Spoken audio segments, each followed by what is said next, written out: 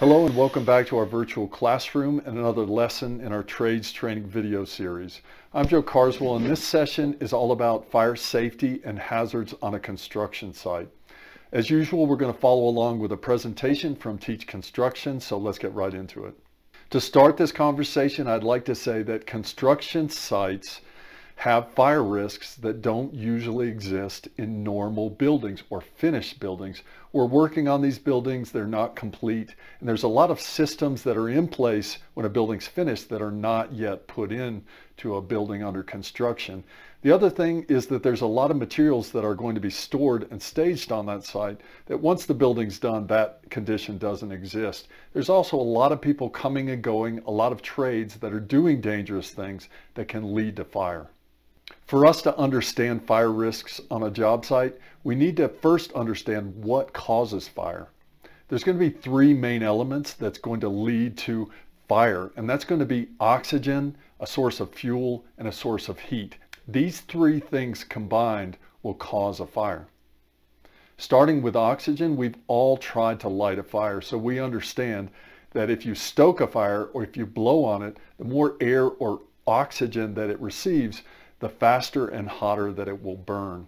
If we look at that residential structure that we started this presentation with, you will see that this is basically a bonfire ready to happen. There's a lot of airflow through this building. We cannot control that. So if this was to catch on fire, it would burn very quickly. Next up is our fuel. There's a couple different types of fuel to talk about. It's our combustibles and our flammables. These are fancy words for combustibles will be materials that will burn once the fire starts, and flammables are the ones that will start very quickly burning. A closer look at combustible solids on a work site will look like this. It could be anything from material packaging to sawdust or plastic dust that's produced from cutting materials to actually the cutoffs or scraps that we're producing, the waste that is created when we're building. Here you see some combustible liquids. Paint is notorious for being flammable. Other things like antifreeze that would be in vehicles or any sprays or aerosols could be considered combustible liquids. Here's a very common example of a flammable solid. Coffee creamer will ignite very quickly and is very common in any household. So make sure that you understand the risk of any items that are on the job site.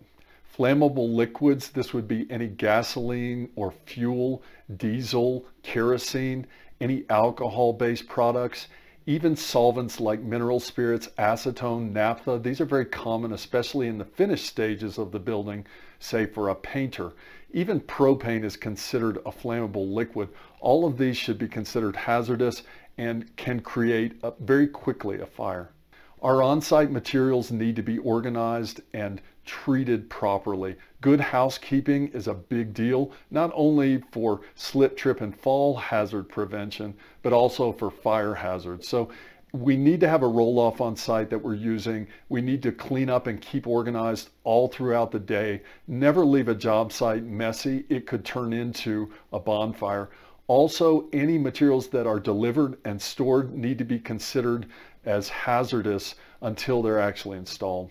A source of heat is our third thing we need for the fire. That can be anything from a plumber's torch or any welding that's happening on site to sparks from tools that are making contact with metal. That's all it takes. It could be an electrical short that's happening on the job site from overloading a circuit or a failure in that circuit. It could be as simple as a cigarette that was smoked and thrown into a place that then causes a fire.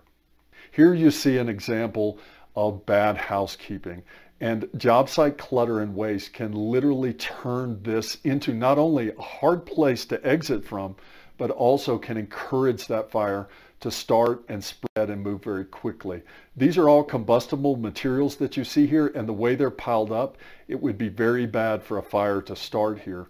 So even things like rags that have solvents on them that are put in a trash can are famous for starting fires. We're using a lot of battery operated tools on a job site, and charging batteries can also be a job site hazard. Lithium ion batteries are also very famous for causing fires if they fail in their charging process. So if you have batteries that aren't working quite right, or never leave a charging battery in a building unattended. Electrical circuits can heat up if they're overused and cause a fire. Any failure in that circuit leads to heat, which then can cause a spark arcing and then start the entire process of a fire. Make sure you're not overloading circuit, you're spreading your loads out, and that all your tools and cords are in good condition.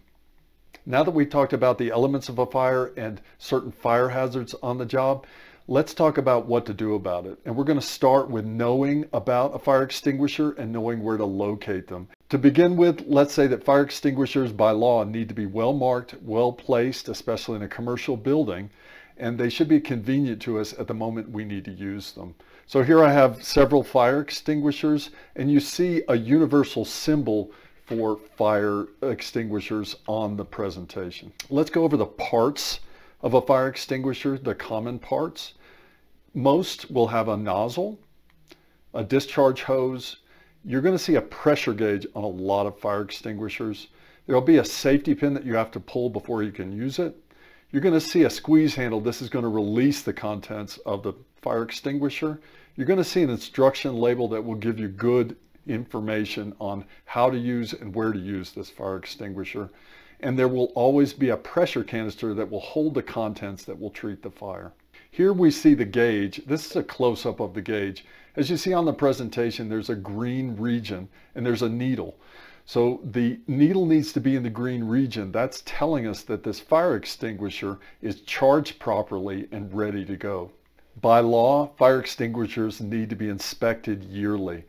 The inspection tag should be on the fire extinguisher and it should be up to date, so look for that date. There are different classes and types of fire extinguishers, A, B, and C. These are going to allow us to use these fire extinguishers on fires that are created by different materials burning. As you can see here, Class A is going to be wood, paper, textiles, things like that. A Class B fire extinguisher is going to work on flammable liquids, and a Class C is good for electrical equipment that has caused a fire. Some extinguishers, like this one, are going to work on several different types of fires. This one is an A, B, and a C class. That means it will work for all of these different fire hazards. There is a simple acronym to remember when we're talking about using a fire extinguisher. A lot of people have never operated a fire extinguisher, but you can remember this simple four-letter word, PASS, to help you remember how to use it. So the P is going to stand for pulling the safety pin. This fire extinguisher will not work until that safety pin is pulled. That's there to keep it from being used accidentally.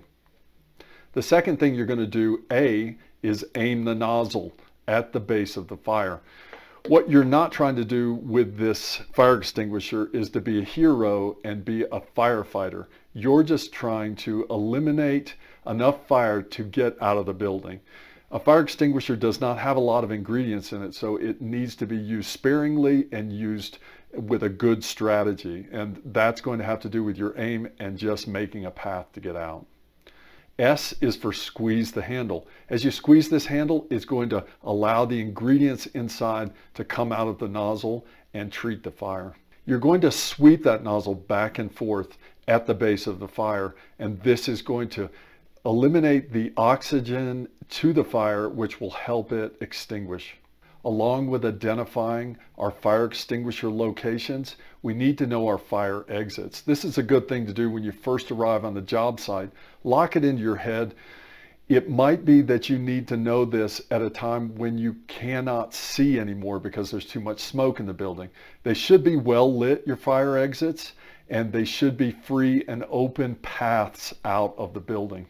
As workers on a building doing construction, it's very important that we never block fire exits. Here we see an example of a fire exit that has been neglected, and this needs to be a solid path out of this building. It might be several people that need to leave all at the same time. So this is an unacceptable and illegal situation. Here we see another one. This might be a temporary loadout on a job site. Still no good. Even if it's for a second, this cannot happen. Here we see one that's been blocked for a long time. This is total neglect and is a really bad situation. If someone needed to get out of this building in a hurry, it's possible that they would die on their way out. Let's do a fire safety review. Know the 3 elements that make a fire and be able to identify anything on the job site that relates to those and know what to do to prevent them from being a fire risk. Keep the work site clean and organized. Housekeeping is a big deal. This is a great way to minimize fire hazards. Know the locations, parts, and operation of all fire extinguishers and make sure they have their tags and they're up to date. Know the location and understand the importance of keeping fire exits unobstructed at all times. It's the law. This is a list of terms used in this presentation, and as always, I like to stress this idea of learning the language of building and using it on the job site, especially when we're talking about safety.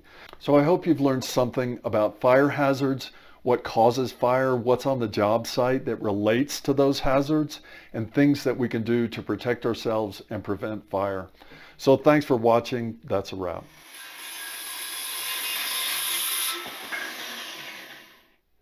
This video is a production of Trade Skills U, all rights reserved.